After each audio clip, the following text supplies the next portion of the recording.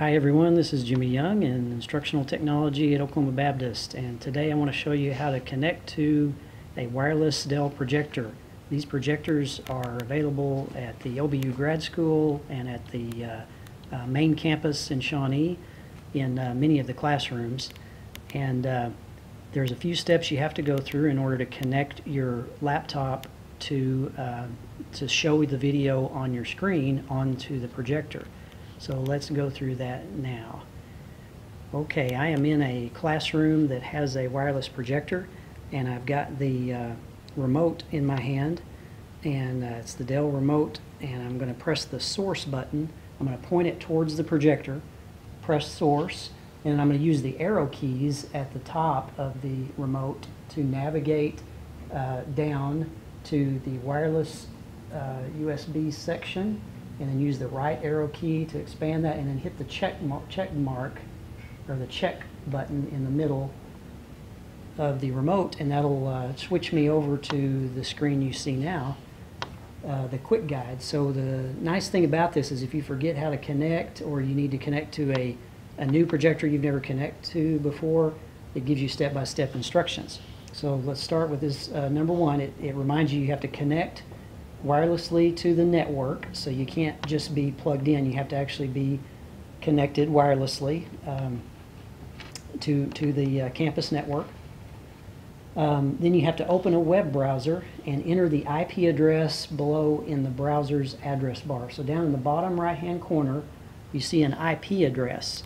It's in this case, and this will be different for every projector in each room.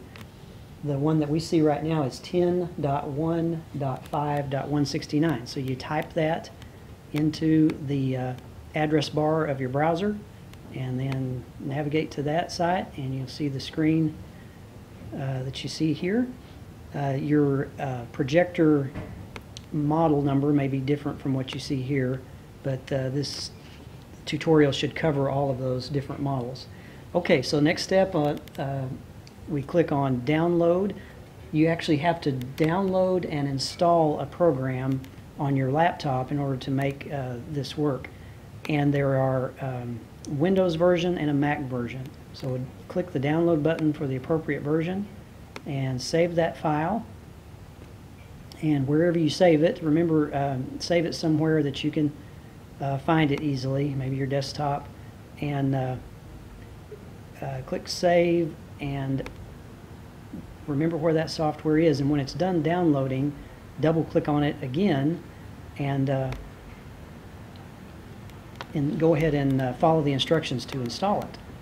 And once that's done, you should have an icon on your desktop that looks like this. The Dell, mine says Dell 4610X, yours may be slightly different, but as soon as you see that, you're ready to go. You're ready to connect to your wireless projectors. So double click on that icon, and you should get this searching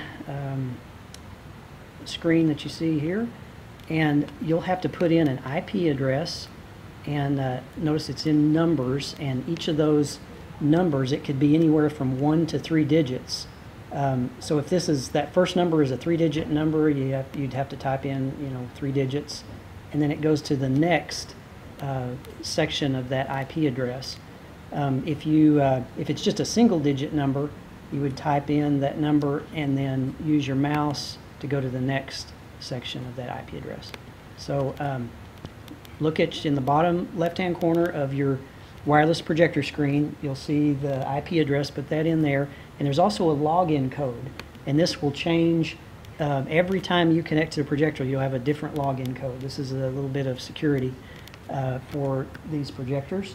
So you actually have to have the login code. Yours will be different from what you see me typing in right now. Also put a name in here. This name is not, the only thing it does is it identifies your laptop projected image. So you can actually connect up to 4 laptops at the same time and show them all on one screen if you want to have multiple inputs to the projector, and it differentiates each laptop by that name. So you always know who's connected, and So that name is important, just so you know how to identify people. It's an arbitrary text. You can put anything you want in there, but make sure you're able to identify each other's laptops that way. Okay, so we click OK. A little bit of flashes on the screen. Your screen may change resolutions. It may give you some messages, but the important thing is you should get this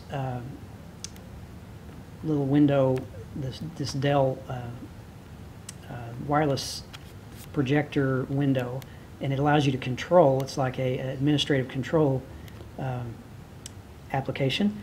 And so it's as simple as me clicking the play button here in the middle in order to make my screen show up on the projector. So if I click on that, the window, the little button becomes green, and if I look on my projector, I see that my screen is mirrored on that screen now. Now I could choose one of these four corners of the play button, and then that will show my window in the upper left-hand corner. If I choose the one, it'll show it. If I click the 4 button, it shows my window in the bottom right-hand. So if we have multiple people connecting up to 4, you can all connect on the same projector, and it shows in that quadrant of the screen. And if you want to take over again, you click on the play again, and it'll show only your screen on the projector. In order to stop, you click the stop button, of course. Pause will let you pause.